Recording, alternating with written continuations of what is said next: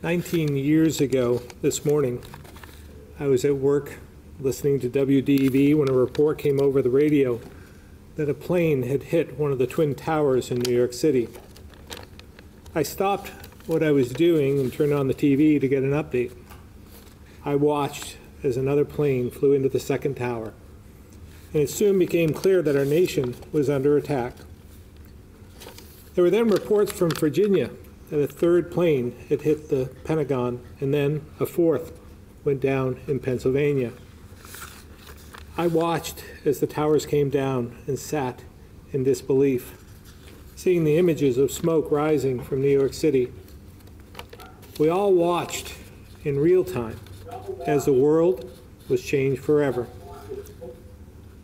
Like every American who lived through September 11, 2001, I remember everything about that day. The shock of what was unfolding right before our eyes. We remember the pain we felt for those we lost, those who were missing, and those they left behind. We remember the bravery of first responders who ran towards danger in order to help others, and the valor of service members like our own Vermont National Guard F-16 pilots and team members who stood ready to protect American citizens from future attacks.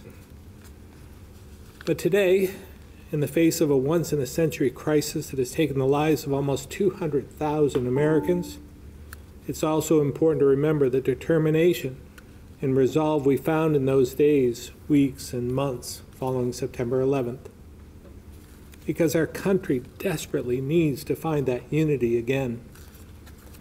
We need to harness the same care and compassion that allowed us to move forward then in order to get us through the deadly emergency we face today. 19 years ago, again, we saw firsthand that when we work towards a common purpose, that as Americans, we can do almost anything. As we seek answers to how we get through those unprecedented times, we need to look no further than to the humanity and courage that got us through those events we're remembering today. And it's so important for us to be united, because the fact is, this is going to be with us until there's a safe vaccine in place and it's been widely distributed. At that point, we should be able to manage this just like we do the flu, rather than with the drastic steps we've had to take over the last 6 months.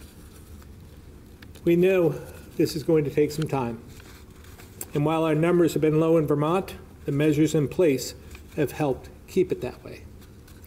So again, it probably comes as no surprise that I'll be extending the state of emergency to October 15th.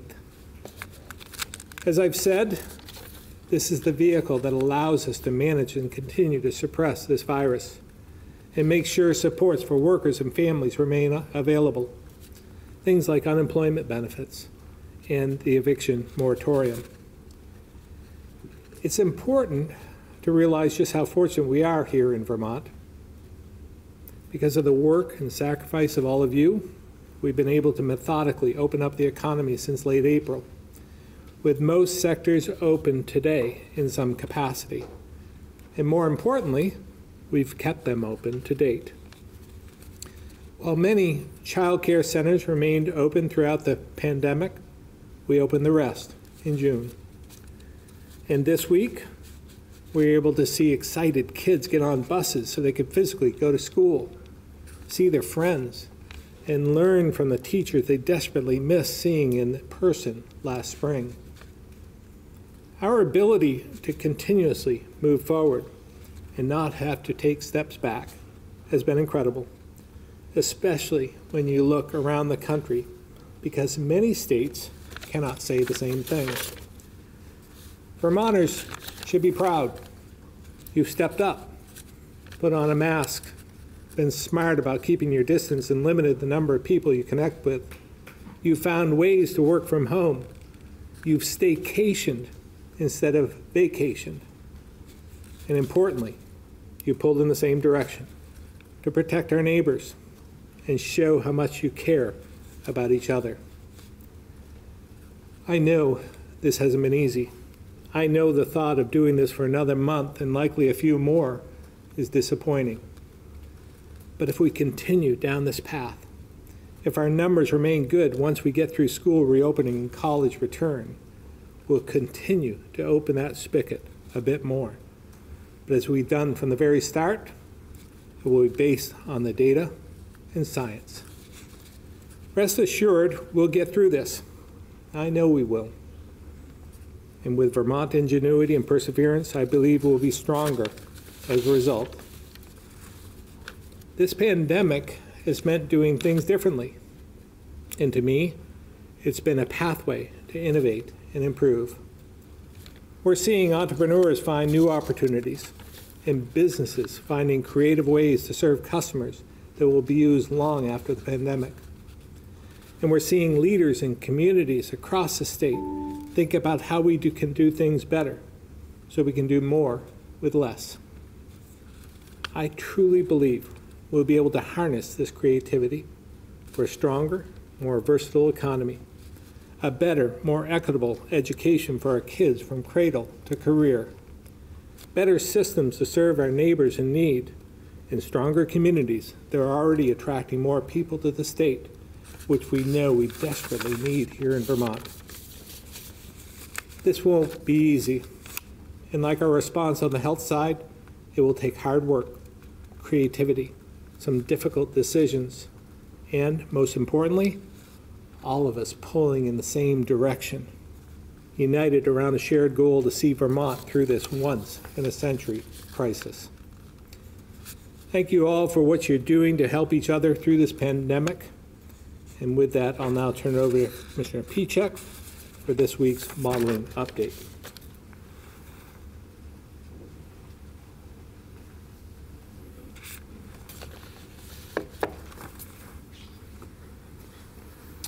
Thank you, Governor, and good morning, everyone. This morning we will talk first about some national and Vermont-based trends that we're seeing in the data, and then turn specifically to Vermont data, an updated forecast, then our updated restart metrics. We'll turn then to a higher education update, then close with a regional and travel map update as well. And for those viewing at home, just a reminder that our presentation is available at dfr.vermont.gov for anyone who would like to follow along.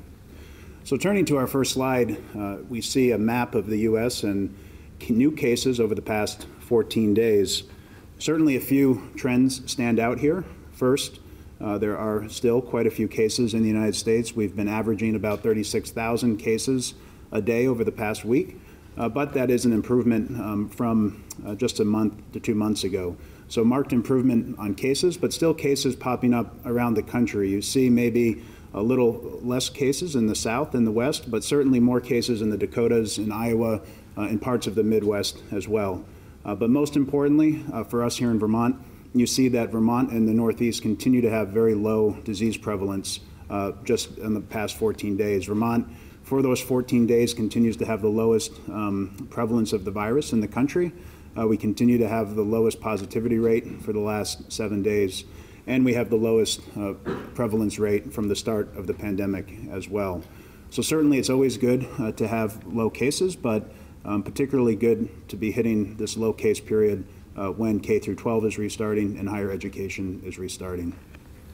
For this week, you see that we had 30 new cases, so that is an improvement from the 45 that were revised down from 42 last week. So both of those factors, the fact that a few cases ended up not being cases and removed from the list, and the fact that cases have been improved this week, we see on the next slide that our forecast does trend more favorably than it did last week. So this forecast includes everything that we talked about last week. It includes our higher education cases, the cases that we've seen over the last 3 weeks. It includes a forecast and a projection about mobility when K through 12 reopens, so parents being more mobile, returning to work potentially, running more errands, and things of that nature. And then it includes our most recent case trends as well.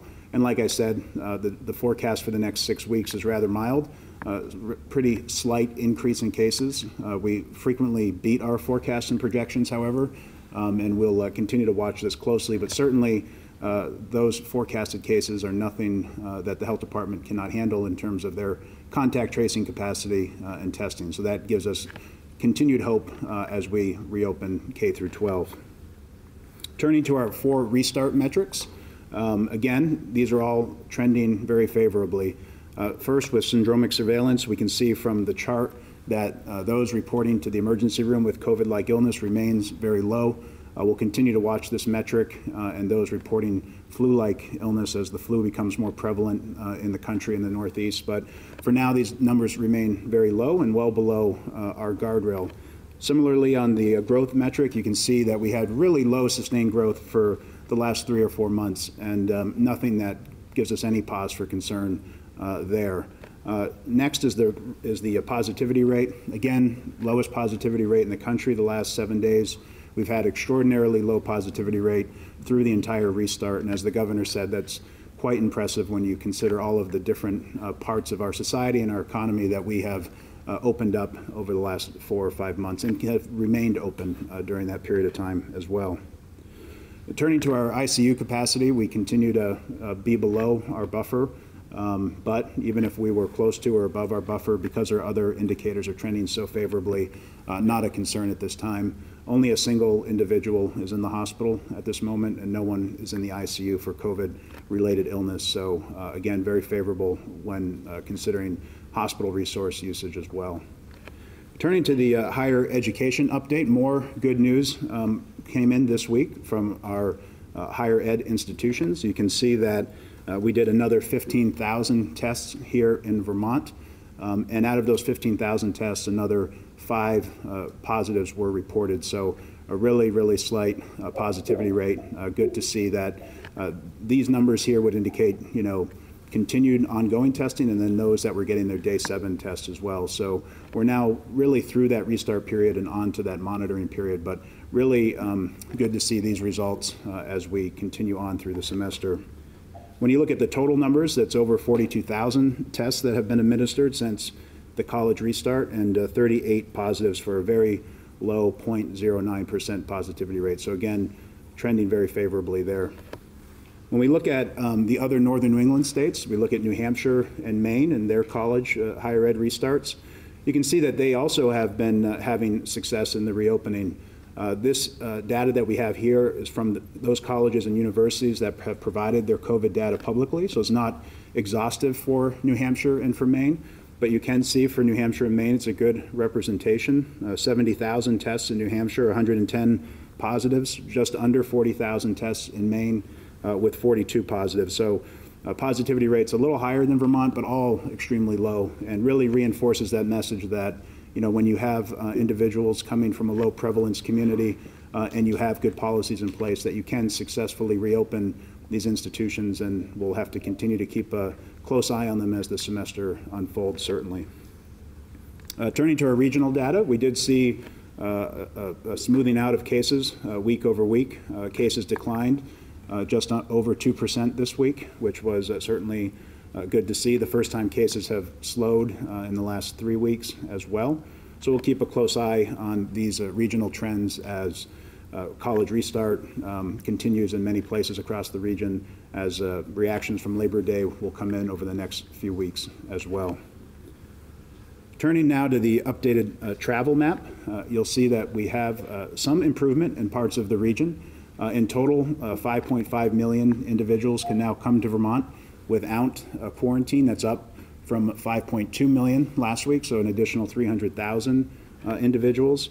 And when you look at the map, you can see that there was improvement in New England. In parts of Maine, the Cape turned back to green, and other parts of New York kind of swapped back and forth from green to yellow. But generally, some good signs here in New England. So with that, I'm going to turn it over to Rich Snyder, who is going to join us by video for some more information about the higher education restart. Well, good morning, everyone, and good morning, Governor. Let me just check to make sure that the people in the conference room and auditorium can hear me. We can hear you just fine. Thank you very much for coming on, Rich. Hi, Governor. I'm talking to you from Leicester, Vermont today, and it is beautiful here every day. So good morning, everyone, and I'm delighted to brief you on where we stand for higher education, and this is a whole report, our private colleges, our state college system, and UVM. So we're all standing together on this, and the governor tasked us, and we accepted that challenge to have the safest place in America to go to college. And that is our goal, and that is our mission. And we have written the plan for executing that plan. Now, every leader, whether it's a CEO or military general or admiral, knows that the best part of planning is doing actual planning.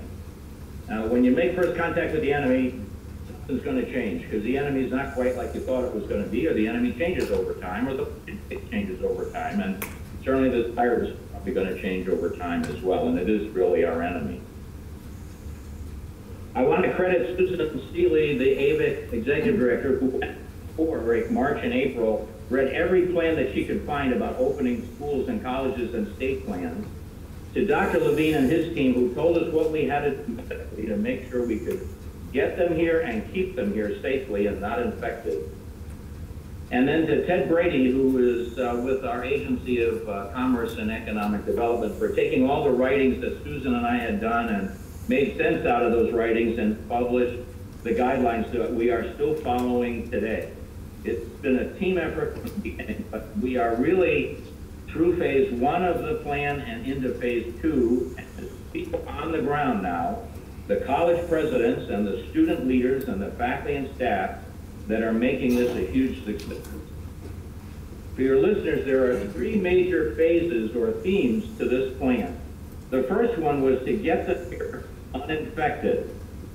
The second phase is to keep them uninfected. And the third phase is when they do get infected, which is going to happen, can we identify them and help them get better, but also reduce the risk to infection on our campus. We are through phase 1, and Governor, I'm delighted to report, and as you heard Mike just report, we are doing your mission. That is, we are the safest college place to go to school in America, and also the safest place for our communities that are hosting colleges in America. And that is a great thing that we're through that first phase. All the schools have really started now. They've been up and running. Everybody's got day 7 tests in. We had some students that were ill, that were infected. We identified them. We took care of them. We did unbelievable contact tracing. That is, Dr. Levine did. In fact, I got a great note from Pat Moulton at VTC the other day, who said they were unbelievable, professional, calming influence on her campus, because they had 1 positive. And the dean of students wrote me and said, boy, when they first found out, they freaked out, but they picked the plan, executed the plan, and by the time the day was over, they knew they could do this. And they did do it. And by the way, there is no student at college in Vermont right now that's still in quarantine or isolation. They all have been healed, they are all not infectious, and they are back studying and back with their friends. So phase 1 is done, and part of phase 3, which was, okay, if somebody does get sick, can we take care of them? We have a couple campuses now who have actually exercised that part of the plan and have been very successful at it. And so we know that we can do that. The real challenge now for all of us is phase 2, to keep them uninfected. And that is everyone's job. So I do want to let all your listeners know, and all of you watching, that all of our campuses have done a huge lift since March, when we sent all of our students home. But over the summer, there was great creativity among our faculty, staff, and students about messaging the students that were returning and the new ones that were coming about what the new college experience was going to be like. We have changed all of our dining. And by the way, all these changes are expensive. We have changed all of our dining. There is no travel from university employees or staff, university money. And if you do have essential travel, and you do have to travel, you're going to be following the quarantine rules. So if you go to someplace that needs quarantine, you will come back to Vermont and you will quarantine. There's no large gatherings. And by the way, this is going to hurt, unfortunately, our economy somewhat, but there's no parents' weekends anywhere. There's no homecomings. And by the way, homecomings is when most of our colleges raise a lot of their funds, gift funds, from their alumni who come back. It's going to be very hurtful, and it's going to hurt our lodging industry and places like that. There's no large symposiums. We're doing a lot of this online. And of course, sports, we're not going to be playing other teams. We are going to be practicing on our campuses, but we're not going to be having athletic competition. We've reduced the size of our classes. We've reduced the number of people in our dormitories, and we've had everyone sign a health contract. We've had a lot of, I think, success because of the health contract. I got a note from a student at Bennington that I just want to read a portion of. It says, I'm following the health and safety guidelines because I want to stay at school. I don't have another place to go. And that's the case for so many of us students who are international or who are first generation, low income and working class. Being in school is so much more for us than just being in school. It's security. It's about having a safe place, having a room, and having food. It's a privilege to be here and to be in person. And that's not something I or my friends want to risk in any way. They really want to be here. The freshmen that we have today know what it was like to lose their senior year of high school, their proms, their graduations, and not want that to happen. There's a saying at Norwich right now, and I was the old president at Norwich, like, wear your mask so I can wear my uniform. And by the way, there's a college student that wants to go home. They want to be with their friends, they want to be with their faculty members, they want to have a college experience. So the freshmen are very careful right now. They don't want to relive their senior year. And the upperclassmen that we have back on our campuses, they don't want to go home again like they had to in March. So they've lived it. They know what it's like. So they're generally following the rules. Are we going to be perfect? Absolutely not. Will every kid be perfect? No. You guys don't send us perfect students, right? I mean, many of you that are listening have raised teenagers, so you know what I'm talking about. But in the main, they are being unbelievably compliant, and actually much better than I had ever hoped for. Everyone is committed to keeping our colleges safe and our community safe. I got a note from Lori Patton, who was out in the town walking around visiting students that were not living on campus but were living off campus. Came across some that were on the porch, and she talked with them, and they said, yeah, we love being at school. We're not going to stop them. The next day she gets a note from them and a bunch of cookies on a plate, I guess, saying, thanks for coming by, and we're not going to let you down. So those are the kind of things that are happening on our campus. We are entering this phase, though, of keeping them healthy, keeping their health contracts honored. That's why Mr. Pichak gave you the data earlier, and we are going to be reporting data about how many COVID cases that we might have, what is the number of students that are being disciplined, and how many are actually going to be leaving our campus because they can't live by our standards. And so far, we've had 9 students leave our campuses across Vermont. I'm not prepared, and I'm not going to speak about individual cases, but that's just an indication. We have over 40,000 students on our campuses right now, and I am very proud of them. I'm proud of their administrations and faculty and staff who are making this happen. And Governor, so far so good on your mission. I'm not going to declare mission accomplished if we get to Thanksgiving and they all go home. But we do have victory on phase 1 of getting them here safely, a partial victory on 3 of how do we take care of them if they get infected. We have to do that now. And I want to commend Dean and his team for helping us. So, Governor, that completes my report for now. Well, thank you very much. Great news, Rich, and I appreciate your leadership in this endeavor.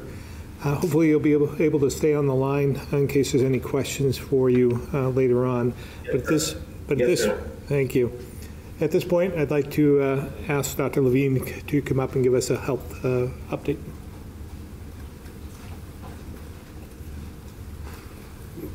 Thank you. And Rich spent a lot of his time in his own entertaining way thanking a lot of us, but we must thank him as well for all of the hard work that he put into this project and his undying and unflagging commitment to making the college restart successful. Don't have a lot to add to what Commissioner Piczek has presented already in terms of the health update. You've heard about the quite low numbers of new cases that we've been experiencing in the last week or so. We are obviously going to be looking with great attention at the impact of Labor Day, college restart, and school restart over the next 7 to 10 day period.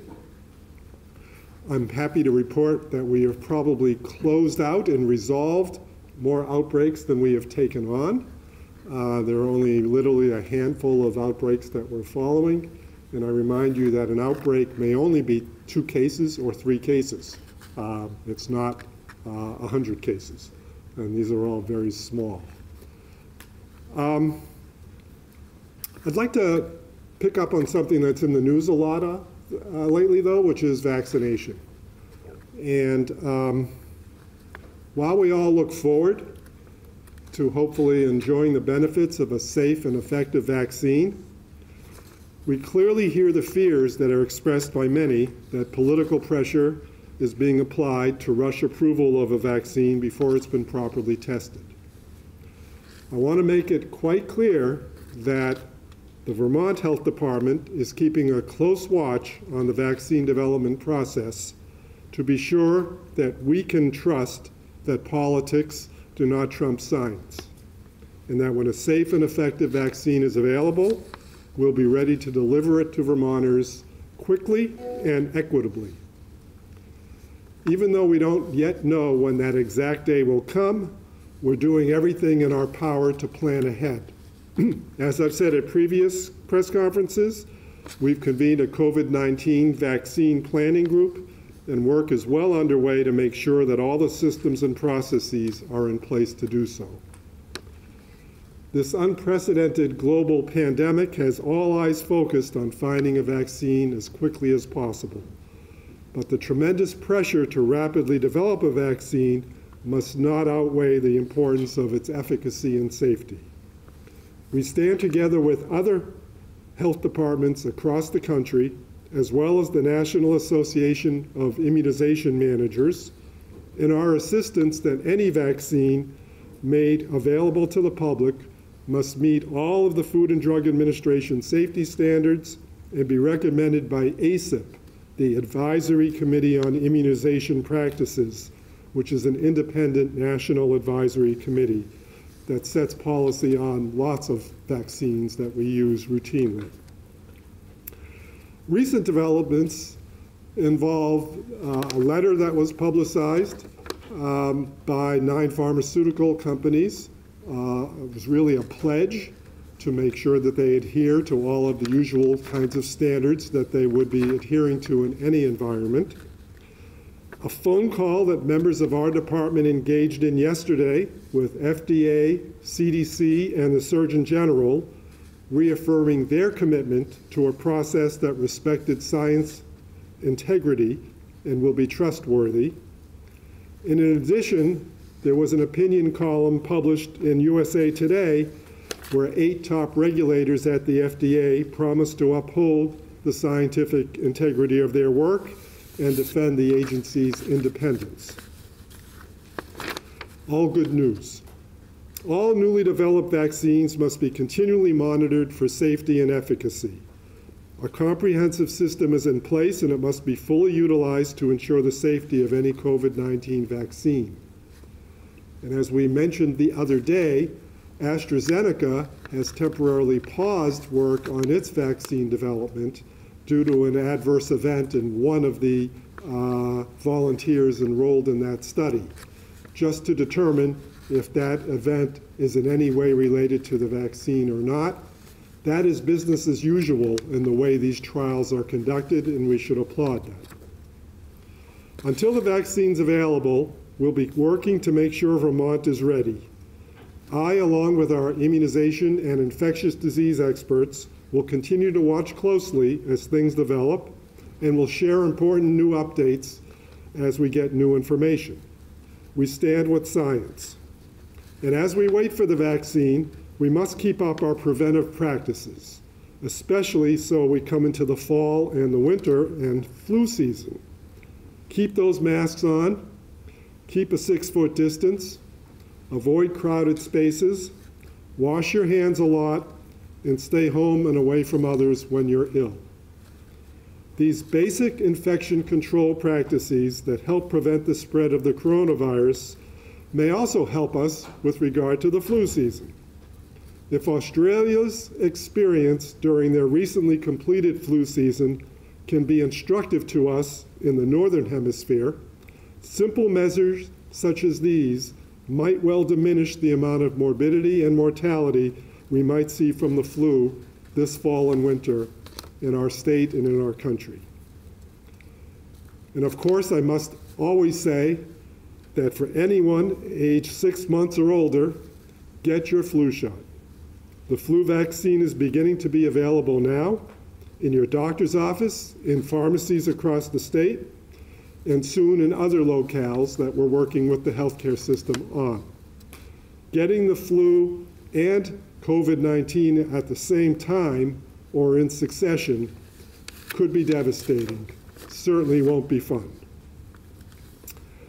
And before I close, feeling like a proud father, I must humbly share with all Vermonters the news that yesterday, once again, the CDC acknowledged Vermont's contact tracing efforts are the best in the nation. I'll turn it back to the governor now. Thank you, Dr. Levine. And with that, we'll open it up to questions. All right, thank you, Governor. So I just had a clarifying question. So no students in quarantine right now. Is that just at UVM or statewide? Dr. Levine? I think Rich is still on the phone, but I believe that, Yes, that is statewide yeah. across all campuses. Rich, did you hear the question? I did, sir, and I agree with Dr. Levine. We have no one in quarantine right now. Everyone has recovered and back with their classes. All right. And then what percentage, do you know, or maybe ballpark, what percentage of students are coming from hotspot areas? And then I guess kind of a follow-up to that, why, I guess, are we seeing such a low positivity rate among students all throughout New England? Even as, you know, bigger schools, people are coming from the south, from the west, from all over. I'll answer part of that. I believe the majority of the students are coming from the Northeast.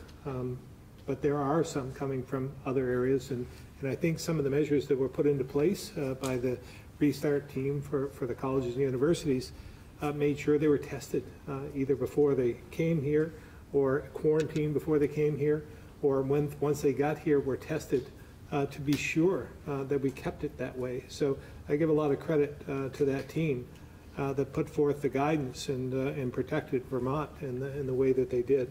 Rich, did you hear that question? Yes, sir, I did, and your answer is exactly right, and we credit Dr. Levine and his team for making sure we started correctly. And also, by the way, I'll add that we could only bring in the same number of students that we could test on day 0. And so many of the schools have to phase in the start of their operation. So Norwich, for example, brought in 500 students from hotspots. Normally they bring in a total of about 850. And those were all quarantinable students, so they all came together. We tested them on day 0, but we had very low rates of infection because we required the students to quarantine for 14 days before they came. And we can thank Dr. Levine and his team for requiring that in the guidelines. And Governor, you also mentioned that we're about 2 weeks in since some of the students have come back. When, if we continue to see this data be low, when will we see the next hospitality spigot turn? Yeah, again, I wanted to give it a couple weeks. I think if things continue the way they are, we'll be announcing some opening of the spigot possibly next week, the end of next week. But again, it all is reliant on the data and the science, making sure that it's safe to do so. And then last question, students going home, I know it's kind of a ways away, but for Thanksgiving break, coming back, we're gonna have to do the same song and dance again. I mean, how do you see that going, or, you know? Again, I'll rely on Dr. Schneider to talk about that, but you know, we'll have to start it all over again. We'll have to be just as vigilant as we were this go around when they come back. Giving that long that time period, not having them come back and forth was part of the plan, which I think was masterfully done, because without that, they'd be coming back and forth and possibly infecting more Vermonters or transmitting the disease back and forth, which is what we don't want them to do. But I would believe when they come back in January that they would have to take the same steps, the same proper guidelines to be sure that it's effective, as safely effective as it was in this first phase. Rich, anything to offer on that? No, sir, Governor, you're right on target. We are planning to do the same thing again. Now, a lot of this will depend on the status of America. Let's hope we're better by then. But we're going to evaluate it based on the science and the data. But at minimum, I think we're going to be in exactly the same place. Thank you. Steve? My turn. Governor or Dr. Levine, are you folks concerned about nationally our politicians are sort of firing over the bow, so to speak, on COVID and the response and what's happened in the past and the vaccine, et cetera, et cetera? Are you worried that this is really going to undermine the confidence that folks are going to have in thinking that this thing's actually being won? You know, I'll let Dr. Levine answer part of that because some of it's political. I'll answer as well. Always concerned about what's happening across the nation. But as you've seen from the very start, here in Vermont, we have done what we think is right. We've relied on the science and the data, and that has driven every decision we've made, relying on Dr. Levine and Dr. Kelso and the health experts in everything that we do. And so we weren't sure whether that was going to be the right approach, but it's proven to be effective. And that's why we continue to do what we're doing, regardless of what's happening across the nation. And again, we'll take any advice, we'll watch what's going on, but at the end of the day, our team, this administration, is doing what we think is most effective and the safest plan forward for Vermonters, and we'll continue to do so. Are you worried, Governor, about your race becoming that kind of a situation? Well, I can only do what I think is right, and again, I will make decisions regardless of the repercussions in an election. You know, my first priority, my first job, my first responsibility is as governor, and I'll continue to do what I've done from the very start. Anything to offer? Yeah, I don't have a lot more to offer. I want people to realize much of this is a natural experiment. And the data that was shown today, Vermont, New Hampshire, Maine, and the percent positivity of the college students, that's very instructive. These are states that are doing pretty well right now, as you saw by the map. When we look at that same kind of data at colleges that have closed, at states that have not closed but reported large numbers of students or staff being positive, they're generally states that have not achieved a state of virus suppression that would make you expect that the colleges will do well. And we need to all learn from each other. So as we go through this fall semester, we hope we can stay where we are now and that things will continue to go smoothly.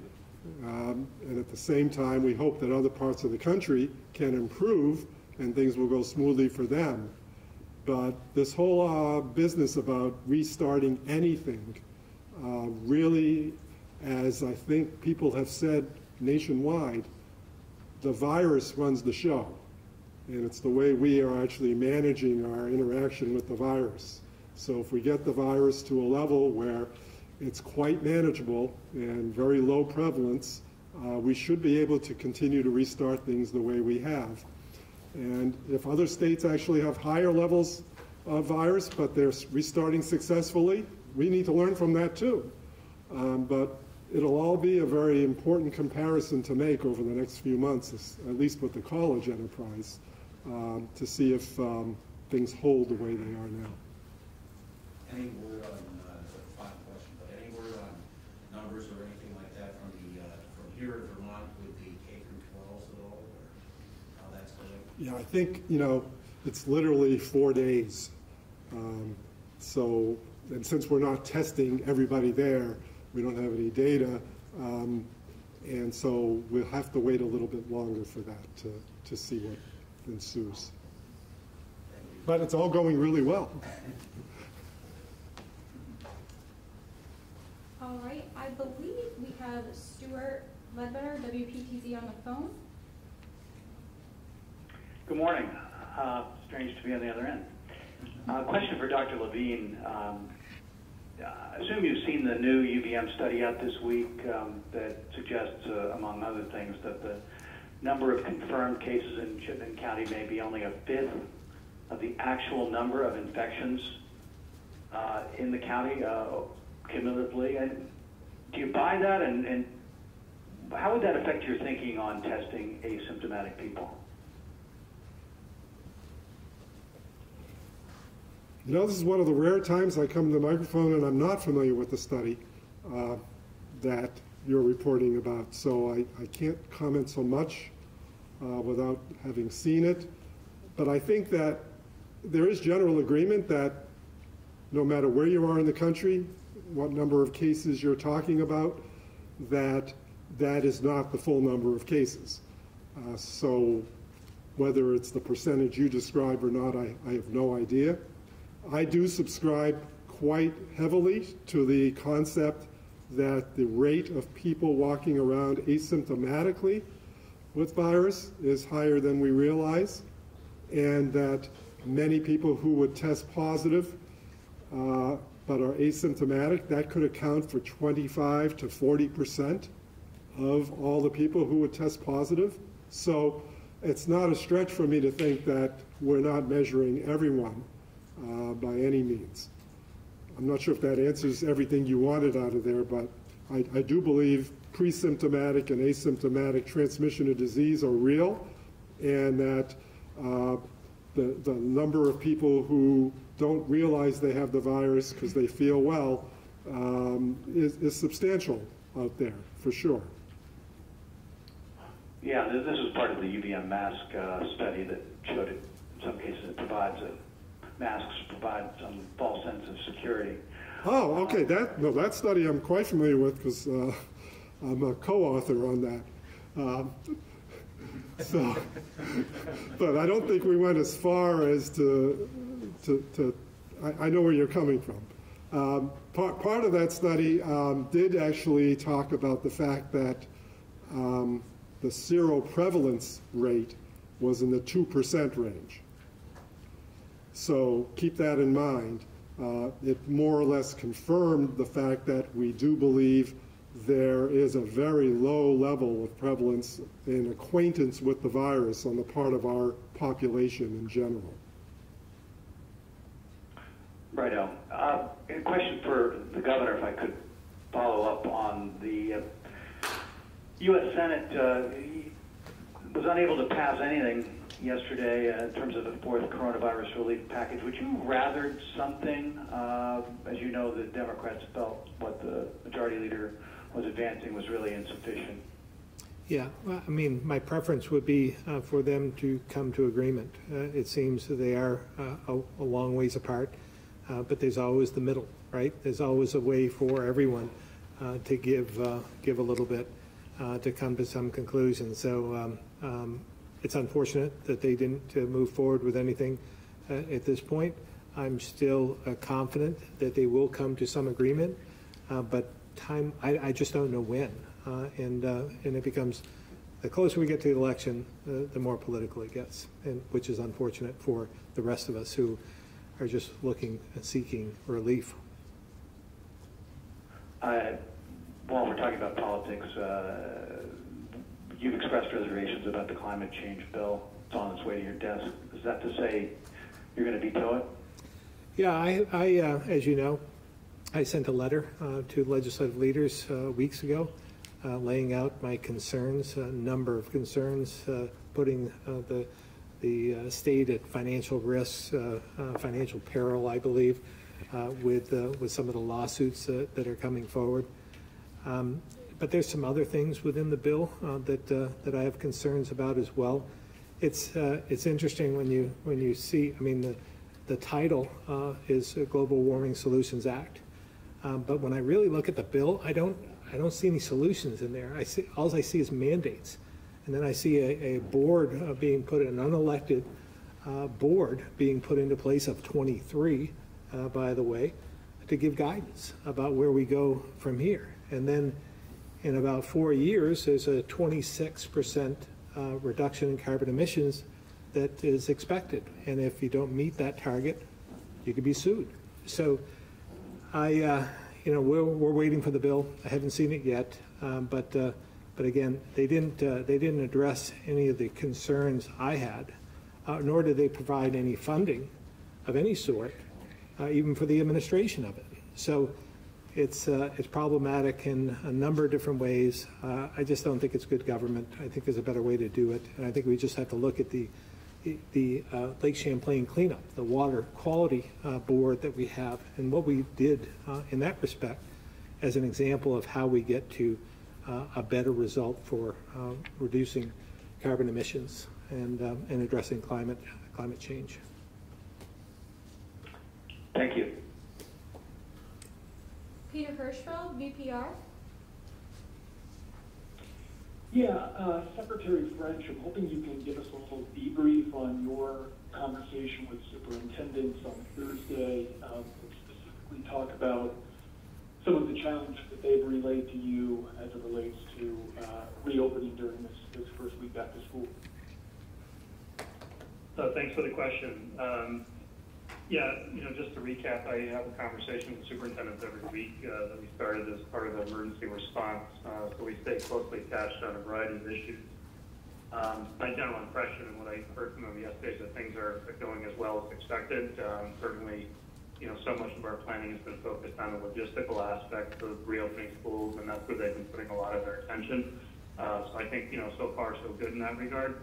I would also say that districts, many of which, as you know, have opened at hybrid learning dispositions, are starting to contemplate in-person instruction, and there is some tension around labor availability to do that.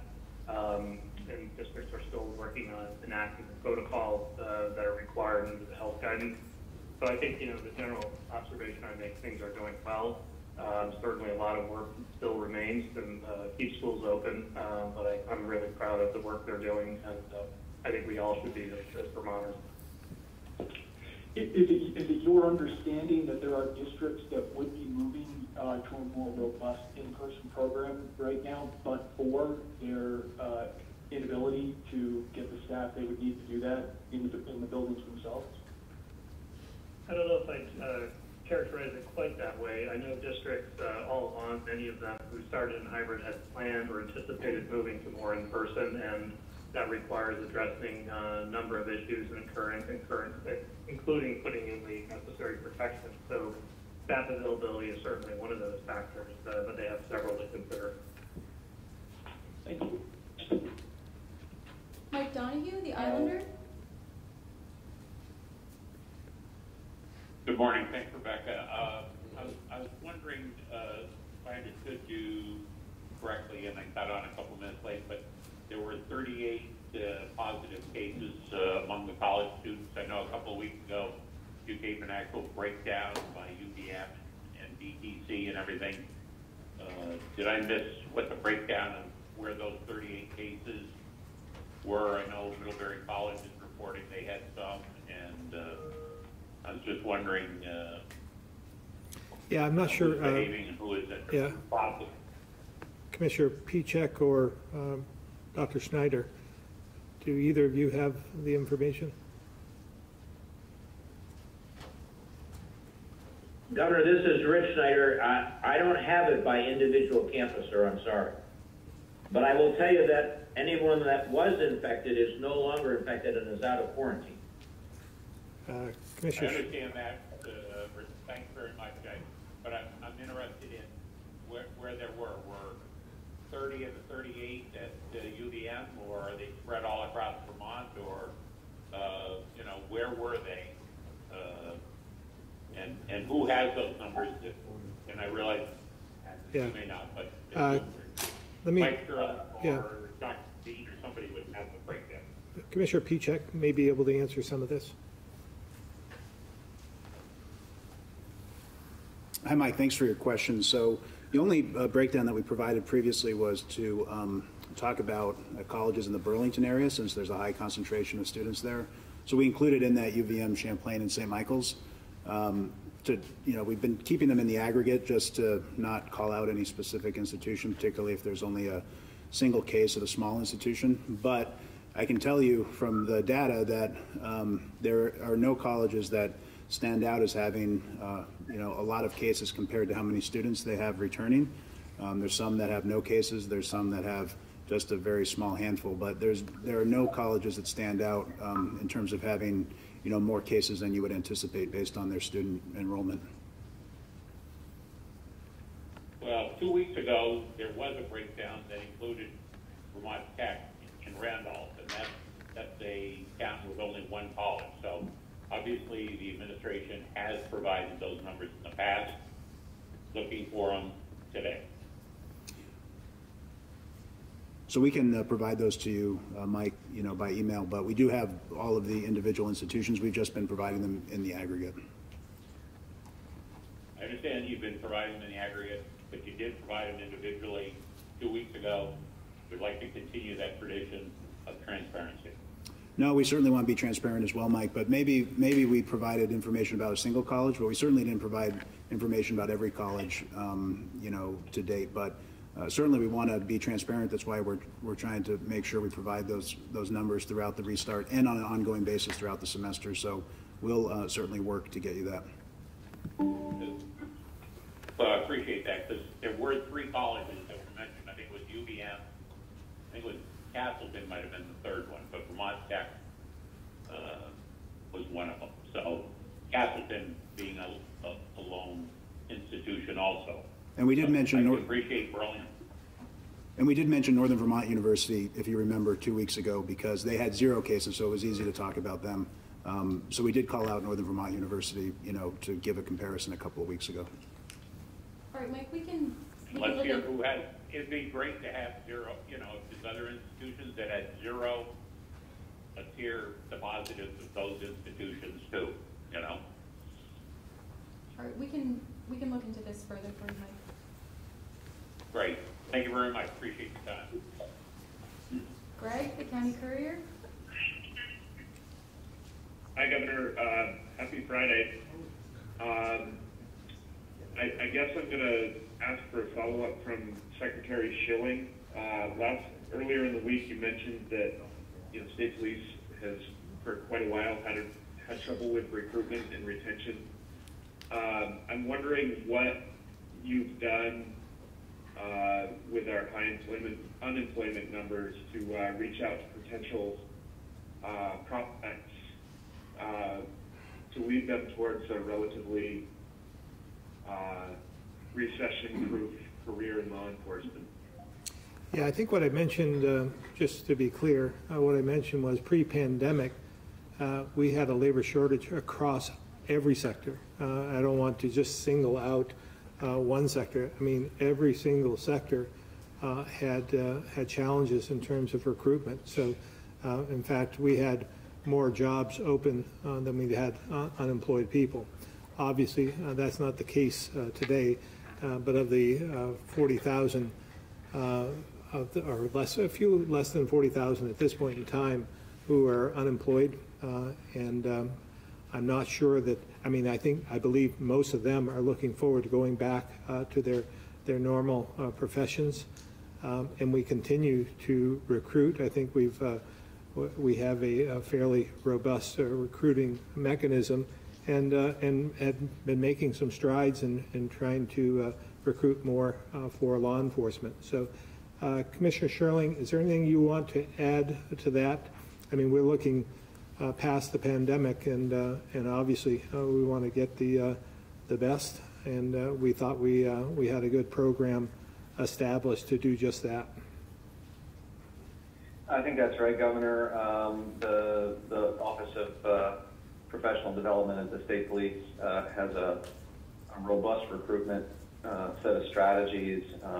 Just in the last year or so, deployed a much wider array of social media strategy and outreach, and we're casting the net as far and wide as possible, not just for Vermonters, but beyond that. Also, this is part and parcel of our efforts to diversify the workforce and get people from as many varied backgrounds, races, cultures, et cetera, as possible. So it's an ongoing effort, and if you want specific details, happy to connect you with our Public Information Officer in the Office of Professional Development. Okay, thank you. Thanks for that update. Moving on to my question for today, and again, I think this might be for you, Secretary Schilling. A reader reached out after reading about Lieutenant Governor David Zuckerman's fundraiser, where he was raffling off ice cream for anyone who donated to his campaign. The reader believes that this was a violation of the state's gambling law, as raffles are only legal for bona fide nonprofits that are tax exempt. Would you be able to shed some light on if this is really a violation to the state's gambling law? And to your knowledge, has anyone else expressed concerns that this may be a violation of the state statutes? It's the first I've heard of it, and I am certainly unqualified to speak on the state's gambling laws. I have not read them in probably 2 decades. It's just not a common thing. Probably a question best suited for the Attorney General's office, I would think. Okay, we can certainly go there. Governor, do you have anything you want to say to that, or maybe Secretary Young? I don't know if she has anything to say. I think her agency operates the gambling sector of Vermont. Yeah, I don't think we have anything at this point. First, I've heard of this as well. So maybe Secretary of State even might have some thoughts on this, but nothing from our end. Okay, thank you. Have a good weekend. Thank you. Kat, WCAX. Hi, this question is likely for Dr. Levine. I'm looking at a message from a superintendent in Stowe that warned parents about a low-risk COVID situation at a Stowe school. And I wanted to know, on the broader scale, how are you reassuring parents when these incidents are inevitably going to crop up that it's safe to keep schools open?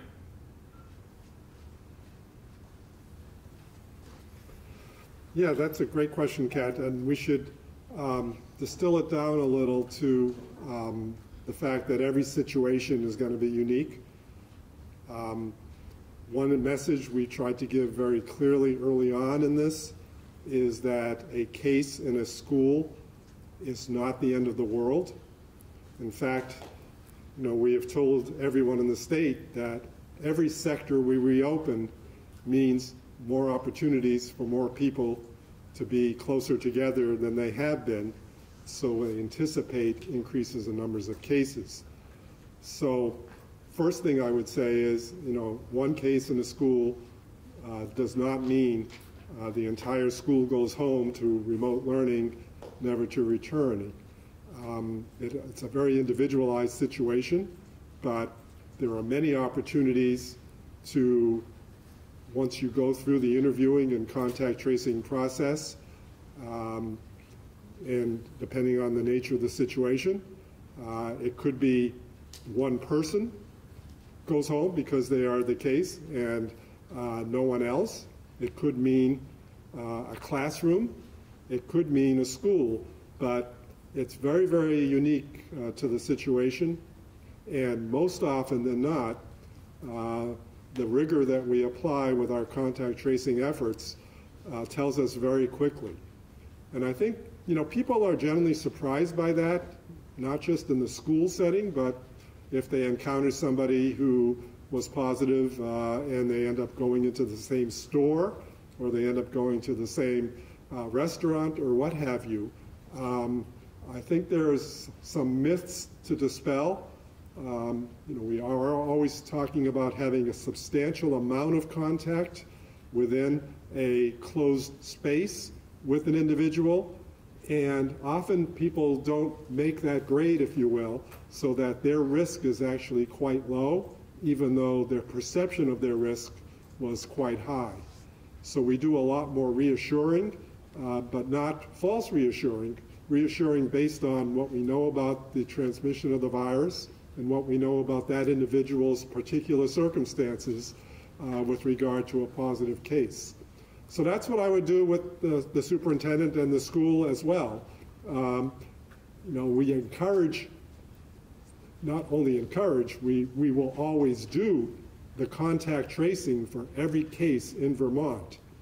And we want to make sure that people rely on the expertise of trained professionals to do that, so that they aren't falsely reassuring somebody or perhaps falsely getting them very, very concerned about a situation that actually can go quite well.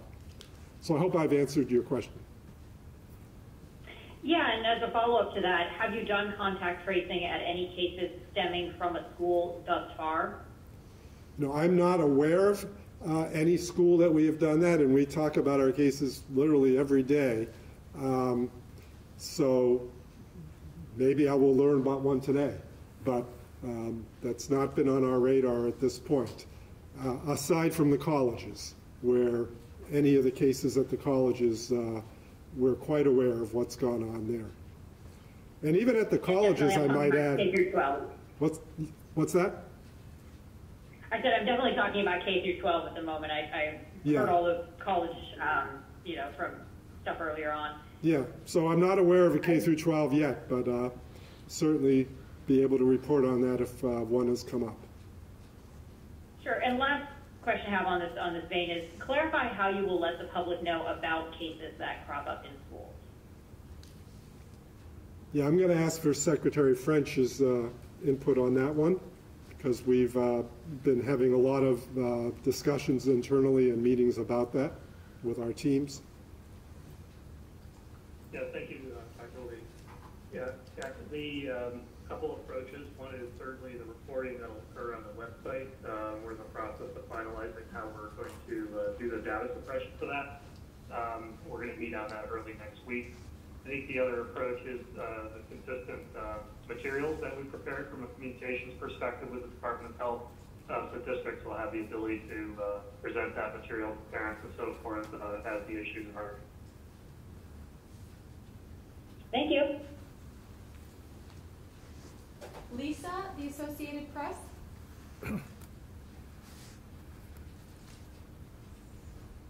Thank you. Governor, you mentioned earlier in the call when answering a question about turning the spigot a little bit more soon if the virus cases remain low in Vermont. Maybe I missed something, but what were you referring to a certain sector in the economy? Yeah, or, I didn't. What would the next step be? Yeah, I didn't mention it today, but I did on Tuesday, I believe. We'd be focusing on the hospitality sector. It's the one that has been the greatly affected, greatly affected in terms of the entire pandemic and most at risk at this point in time.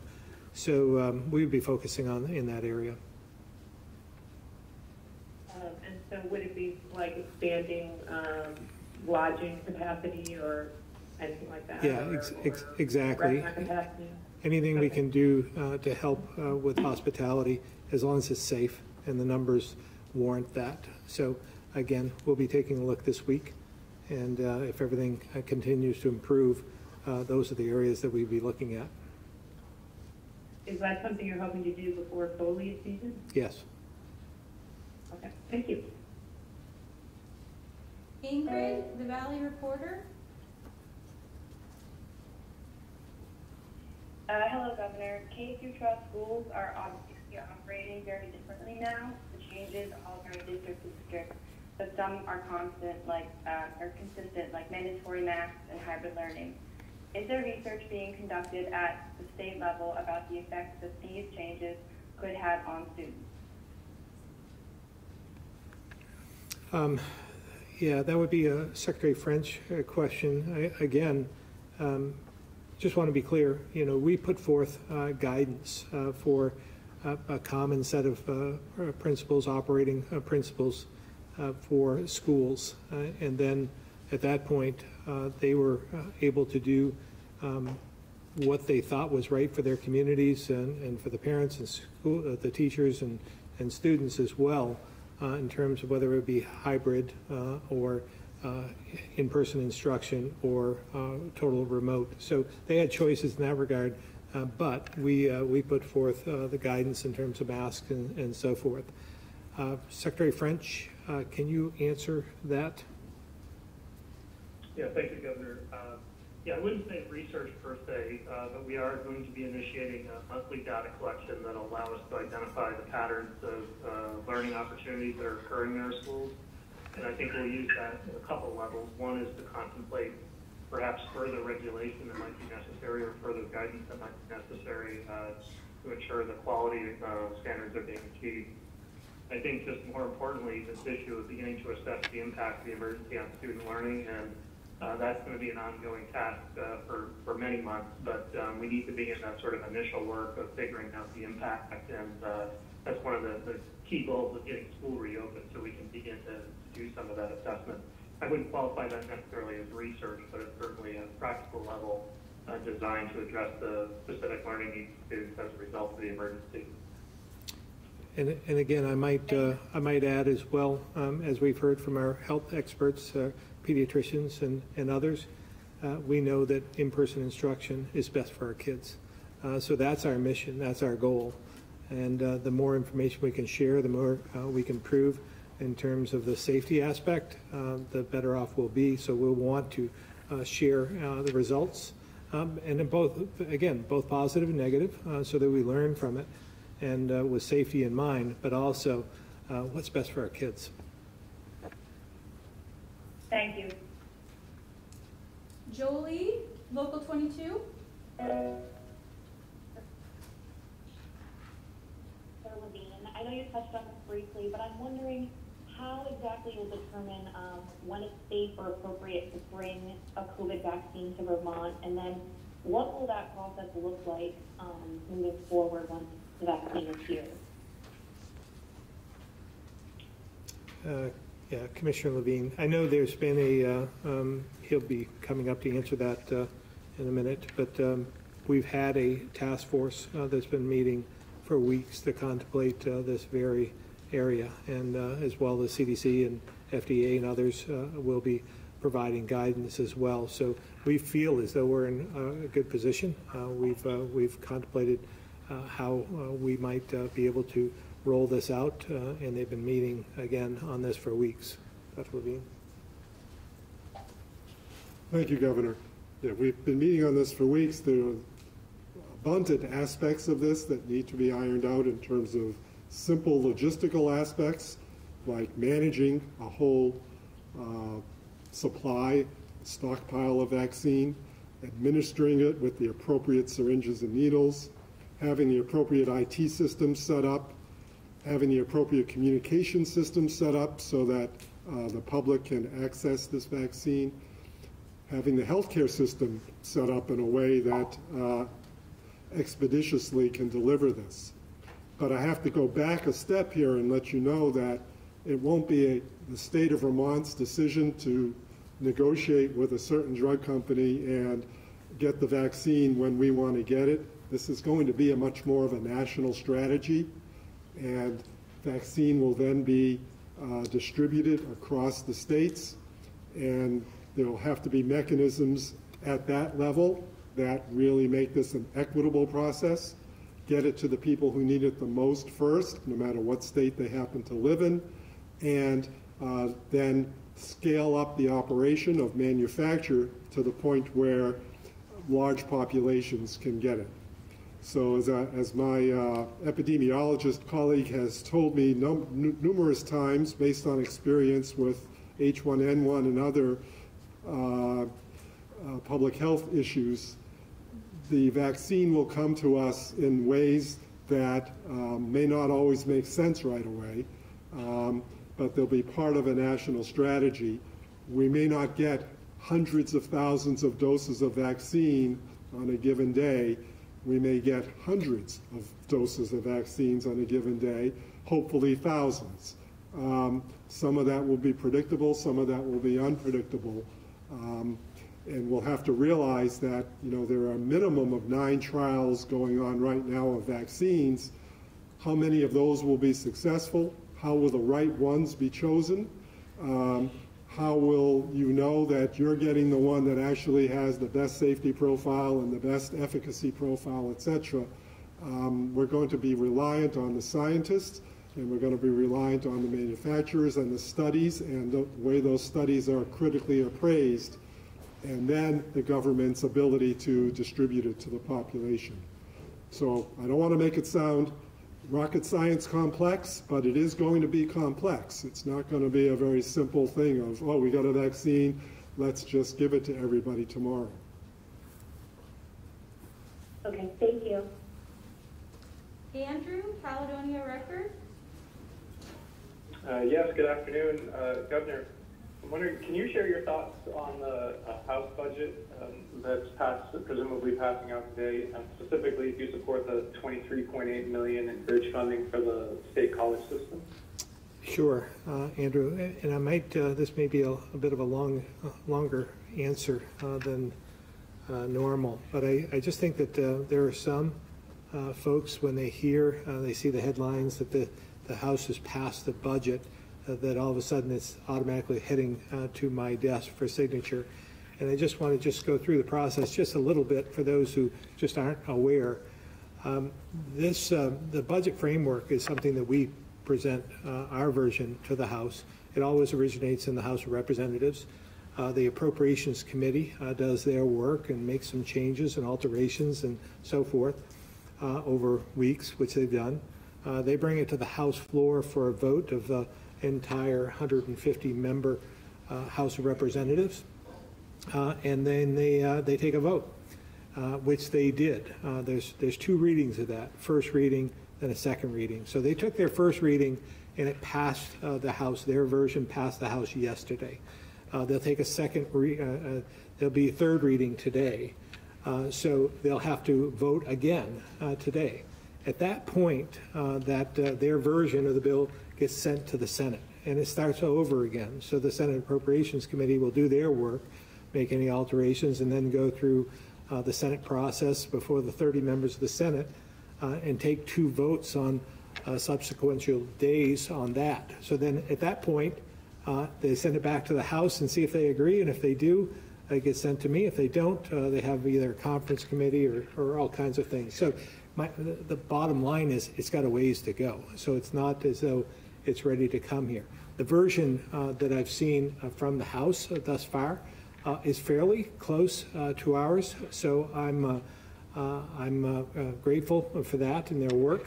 There's some things that we didn't get that I wanted, but there are things that they went along with that I wanted as well. So that's the way the budget process works.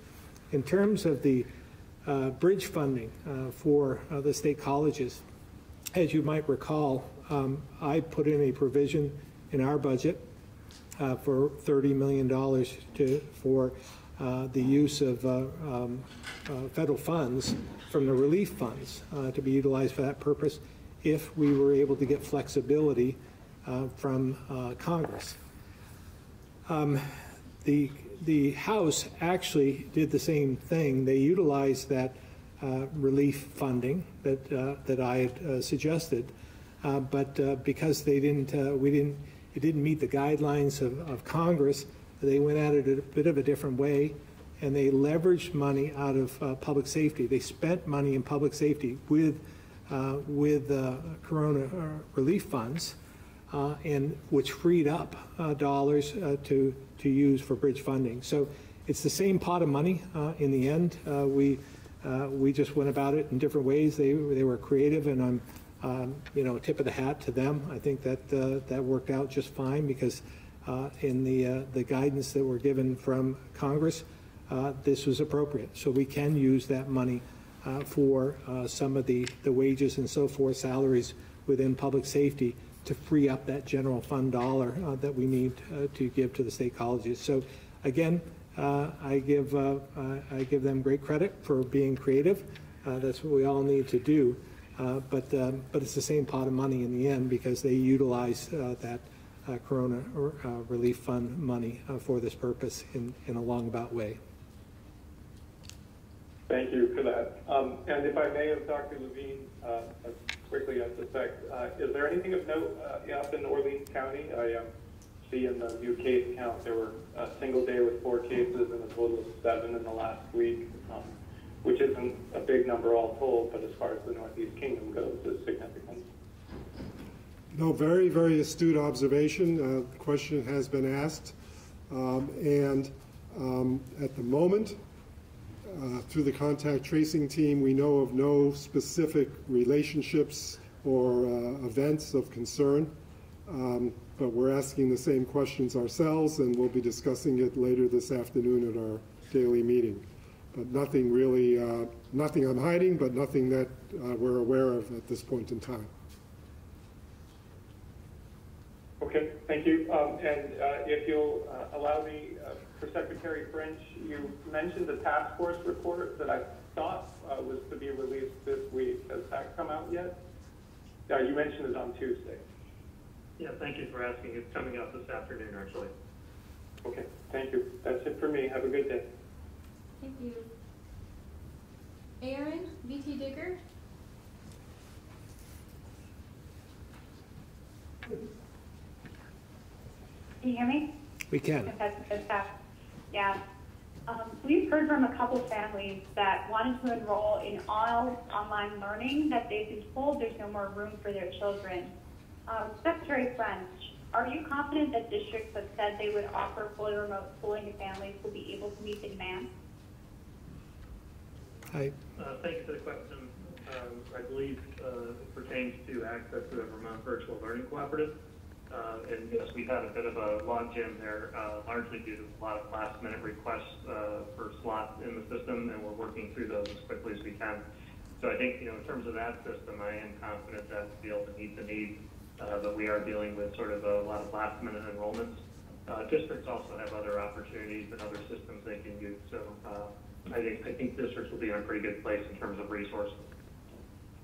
And how are you planning to specifically deal with this backlog? Like, are there plans in place to expand the number of slots somehow? Yes, we have the ability to do that. Once again, there was a large number of requests that came in at the very last minute, right before the start of school, so we're dealing with sort of a backlog there.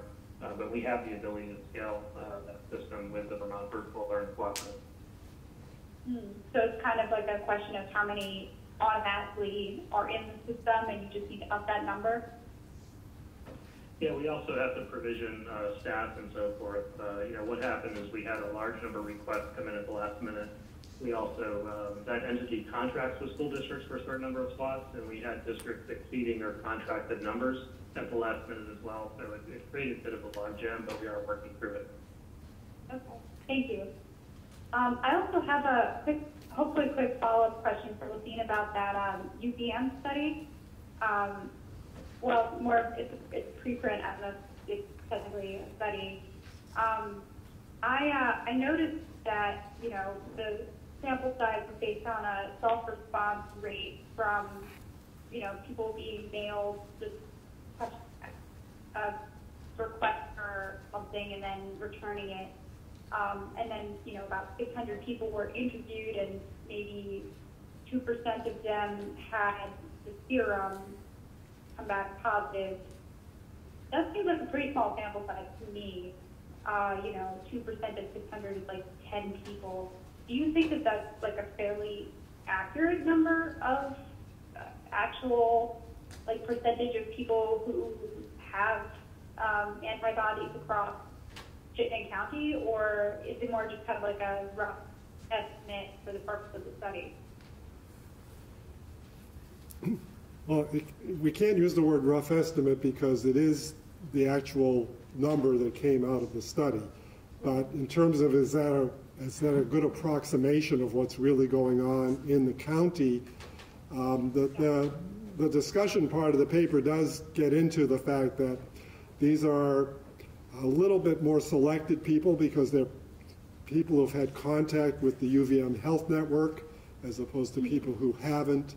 But it is in the county, you're right. It does make sense if you give it the common sense test. You know, we've always felt, we've been saying this for months now, that there's probably just a few % of people in Vermont that have had some kind of experience with the virus, and certainly nothing that would approximate herd immunity, but nothing that gets as large as parts of New York City that might be 20% because they had such a major problem with the virus in select parts of the city, but more consistent with a lot of other places in the Northeast where we just don't see such high rates. So I think it is a good approximation of what is probably really going on, with all the caveats that go with using serology testing in a low prevalence population. Okay, thank you. Tim, Vermont Business Magazine. Hi, Governor. I wanted to go back to the House budget for a minute here. When I was looking through the detail of the economic recovery funds, it looks like they followed what you were asking. They're putting about $175 million, as I read it, to the ACCD and the tax department for economic relief, and giving, it looks like giving the administration pretty broad parameters. Now, obviously, the Senate could put some stricter requirements on that, but I just wanted to get your opinion of that piece of it, the economic recovery. Yeah, in terms of the economic recovery portion of the bill, I believe, and I can get you the facts as we know them, it appears in this version, the House version, that they actually shorted economic relief by about 33 million, I believe. Somewhere between 33 and 50 million.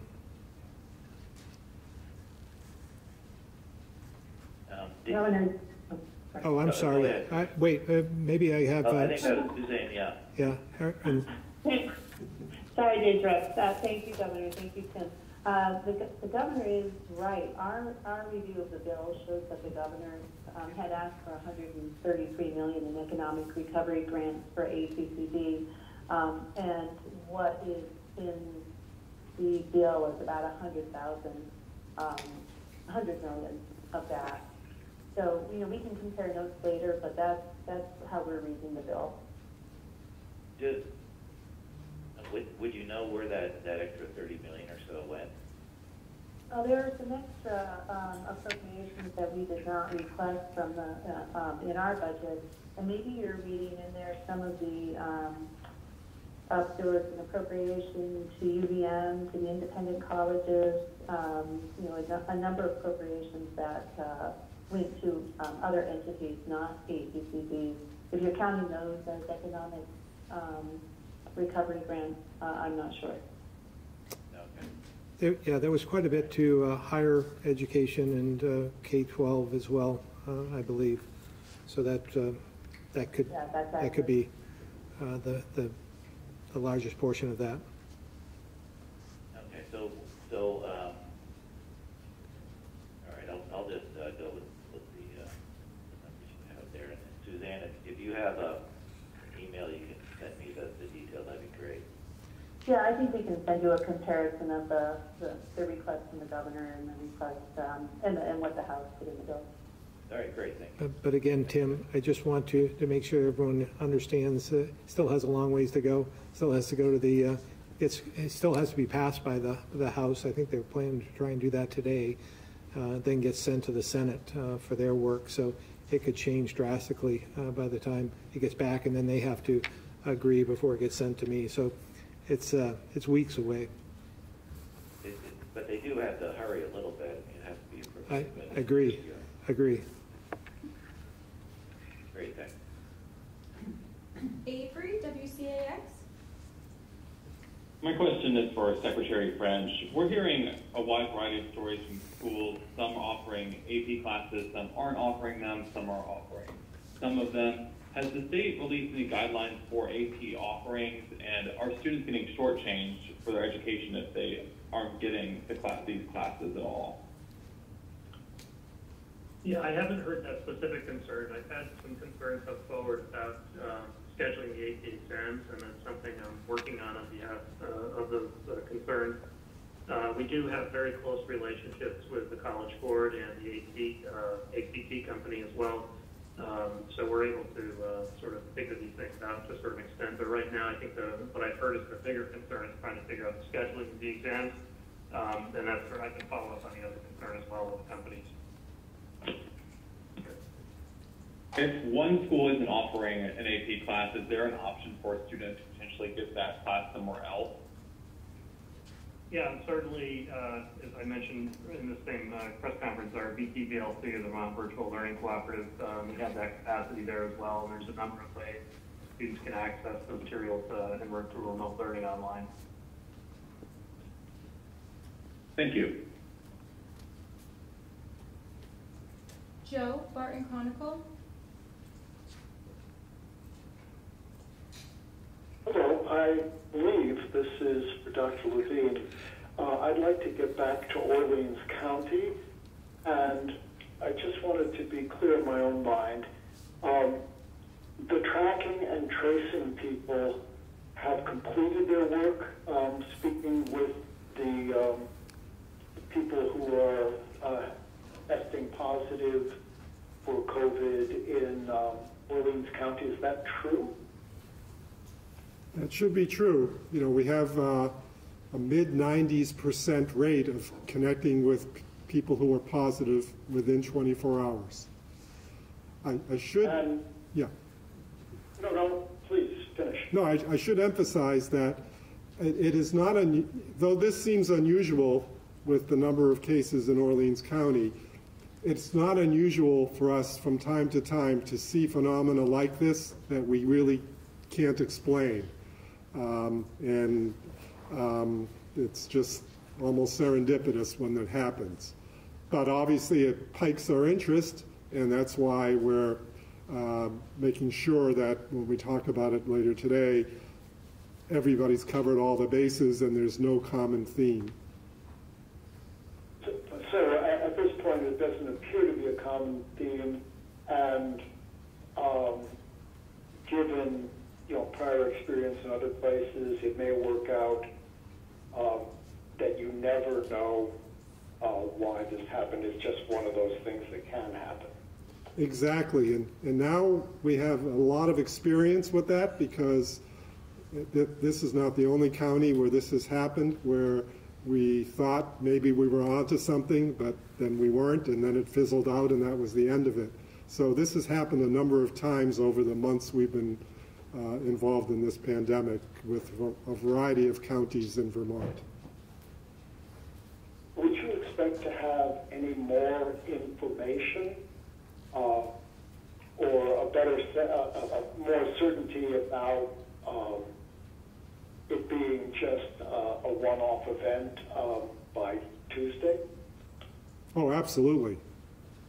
We'll also have 4 more testing days, so we can actually see if there are continuing to be cases from there. But yeah, for sure. Great, thank you very much. Guy Page.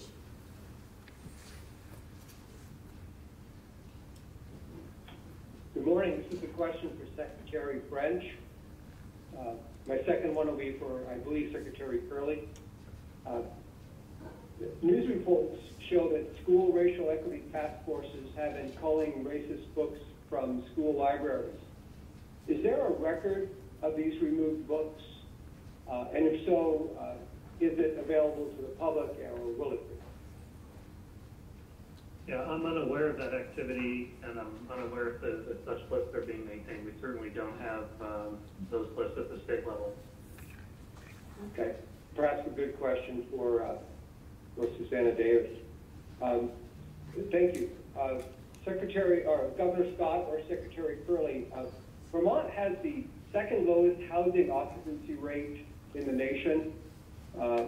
Housing vacancy rate in the nation. And we also have a substantial number of so-called zombie homes that are stuck in foreclosure and therefore cannot be occupied and for lengthy periods.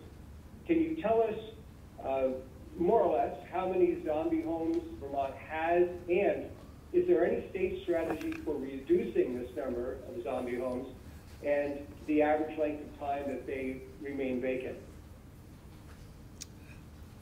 I'm not aware of how many zombies we have in the state or their homes, but we can certainly get that information for you. I think Commissioner Hanford probably would be able to provide that information. I'm not sure he's on.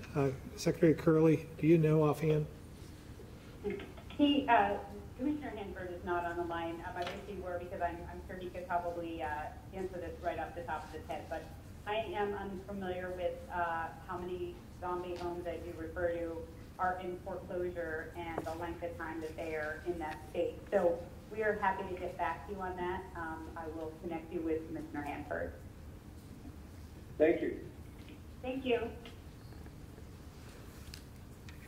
Mike, the Essex reporter.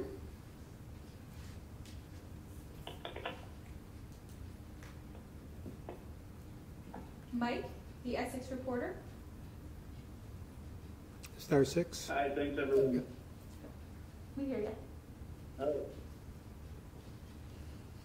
Go ahead, Mike. Governor, sorry if I missed something recent out of your office about this, but we have a good amount of readers who have been asking about Amtrak service in the Vermonter. Are you able to share what criteria you're using to select a restart date for Vermont Amtrak services? And can you offer a hoped-for target for the resumption of those services?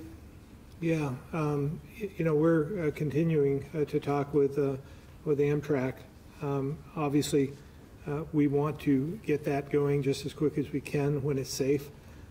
As we've seen throughout the state, public transportation is down by at least 50% at this point in time. The ridership of Amtrak, I believe, is way down as well.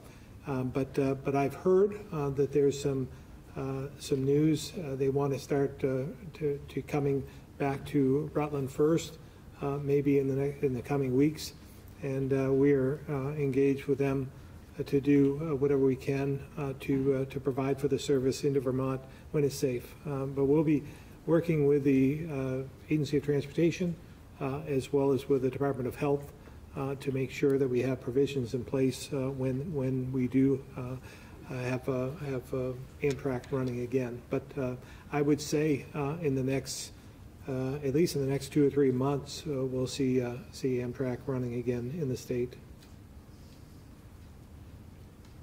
Great, thank you. Colin, 7 days. Hi, this question is for Secretary Smith. I'm hoping we can just get an update on the child care hubs and what you're hearing about those. Are you hearing any issues, or has the rollout been smooth?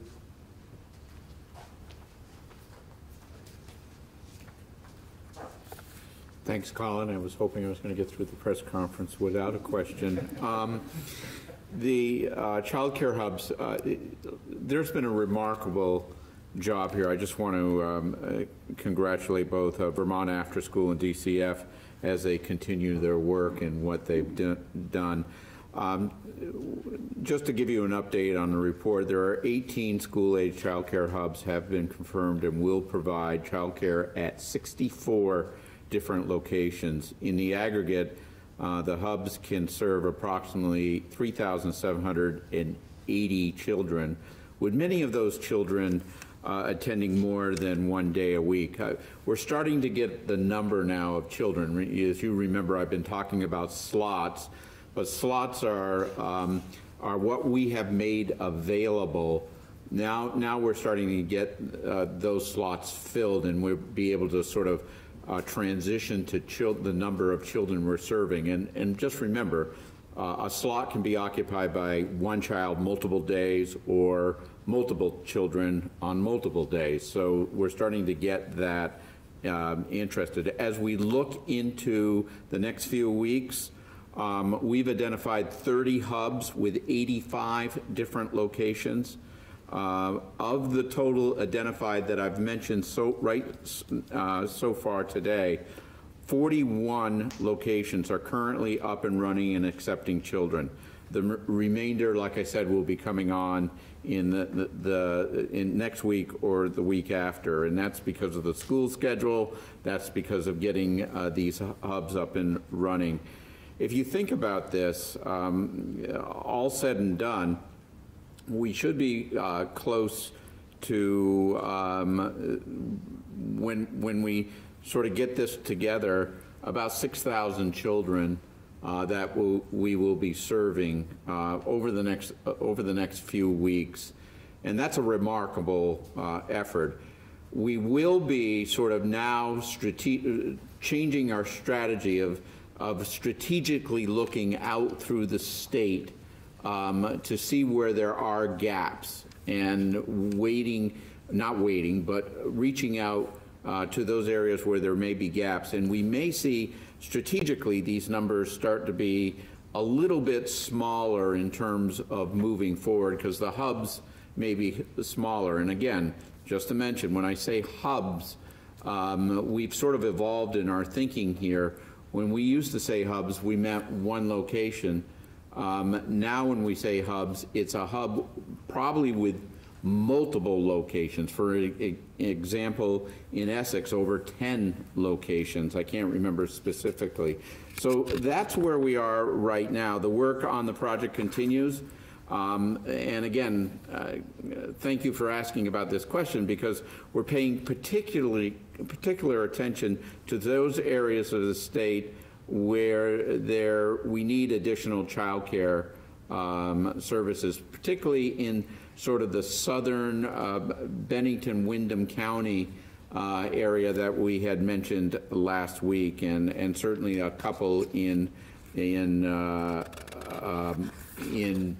central Vermont as well. But a lot of progress has been made. I want to thank Vermont After School and DCF for all their efforts, including working through the Labor Day weekend to get this temporary program up and running.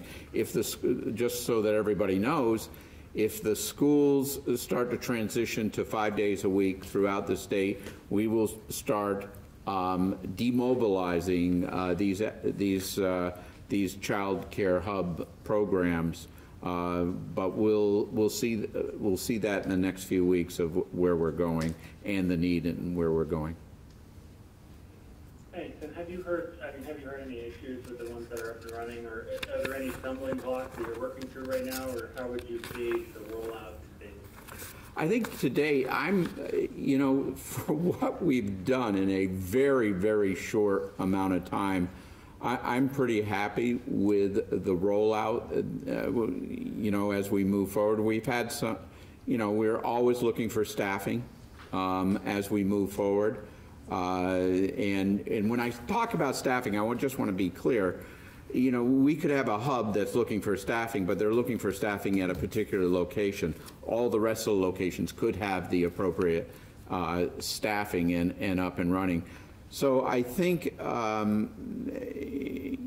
I'm looking at it overall, this has been a remarkable effort that I just, I can't stress enough how much people have worked tremendously to bring this system up and running. Thanks. And then one other thing, Governor, I wasn't here on Tuesday, but I believe you were asked about the lawsuit that's been brought regarding Secretary Condos's plan to mail ballots to voters. And I just wanted to give you another chance to revisit that now that you've had a few days to digest it. Do you agree with the lawsuit? Do you share any of the concerns that are brought by members of your party? Yeah, no, thank you very much. I don't think it was brought by the party. I think they just happen to be Republicans. But I just want to say, first of all, I believe the mail-in ballots is a safe provision in Vermont. I think we've proved that. But there are some elements of their lawsuit that will be interesting to see the results of. I've had concerns about the third party who was able to recover ballots and bring them in, and that's been, I think that's a problematic area. So we'll see what happens. But again, from my standpoint, I thought they did a tremendous job with the primary, the record number of ballots that were mailed, and it appeared without too many issues. So I believe that during this pandemic, we want to make sure that people have the ability, the opportunity to vote, and this will provide for it. But we'll see how the lawsuit progresses. But we'll be watching. Are you comfortable moving forward with the plan? I mean, ballots are expected to start going out within the next 10 days or so. Well, I don't have a voice in that. As you might recall, the legislature took me out of the equation. So this is all in the hands of Secretary Condos. Thank you very much. April, Burlington Free Press.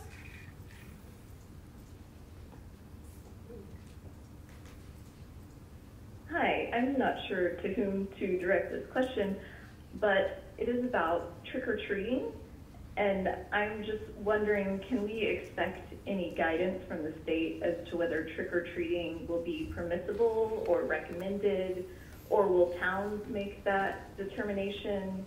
We heard this week that the city of Los Angeles has canceled trick-or-treating and Halloween events. I'm just curious if there's been any discussion on that regard. Yeah, no, it's appropriate to have the conversation now. Commissioner Levine. You must have been reading my mind, because we brought this conversation up earlier this week, because we do need to take it seriously. And again, I would compare the state of Vermont to Los Angeles on just the one metric that's important, which is the percent positivity rate and the amount of new cases. So there should, in appropriate locations, be some public health guidance or even public health recommendations regarding having or not having Halloween. I don't see that as a problem in Vermont now, but I do see it as an opportunity for everybody to be creative and to think about how to do things correctly. Obviously, one thing Los Angeles said was, not having big parties and big gatherings of people for Halloween, like so often happens. And it can be very convenient to have a whole bunch of kids together in a location and celebrate Halloween without even having them have to go to house. So obviously we need to abide by all of the mass gathering guidance that we've provided thus far in Vermont. We need to think creatively. Often there's a congregation of kids on a doorstep or in a porch or whatever. That's probably not the way it should go this year. There are obviously going to be people who are homeowners who feel like they don't want to be in close contact with kids coming up to their house and handing them a piece of candy or handing them a basket and saying, take out the candy you want, what have you, and they want to be protected. We have to abide by the 6-foot rule. We have to abide by the masking rule. But there are creative ways to do this, whether it be setting out the candy on a table and letting people know how much they can take and what have you, still being able to see them all be dressed up as they come, having parents make sure that if they're accompanying their kids or guiding their kids, that they are not going to be in groups of 25 kids together, but it'll be a much different experience this year. So I think, without giving you every detail of how I envision Halloween, I'm trying to drive home the message that within the usual guidance we give about everything, there should be room for Halloween. And people can still enjoy the holiday to a degree and still be festive and see everybody dressed up as they always are. And I don't want to create too much of a joke here, but everyone must wear a mask.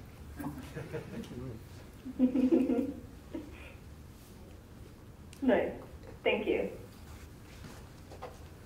As well, April, I believe the parade that's been, the Halloween parade in Rutland, I think has been postponed as well or canceled for this year, which is the largest parade, for those who haven't seen it, should at some point. But it's the biggest parade I've ever been in, and I've been to it multiple years, but so it's unfortunate, but necessary for them to take that action. We might also be able to collect some data on the zombie homes if we have Halloween. Sounds good. Thank you. That's all the questions. Okay, well, that ends the questions. I might add, if you can take a moment to reflect on those we lost as a result of the actions taken 19 years ago today, and those family members they left behind, but also about how proud it was a time for us in the aftermath, how proud we were as Americans. And if we could just get a little bit of that back at this point in time, we'd all be better off. On Tuesday, just want to also mention, for those of you who are still tuned in, we're going to have a special guest on Tuesday. I'm excited about the guest. We're not ready to release the name yet, just in case something happens over the next couple of days, but we should have we'll be able to talk about that maybe Monday night. So stay tuned, but it should be an interesting program. Thank you very much.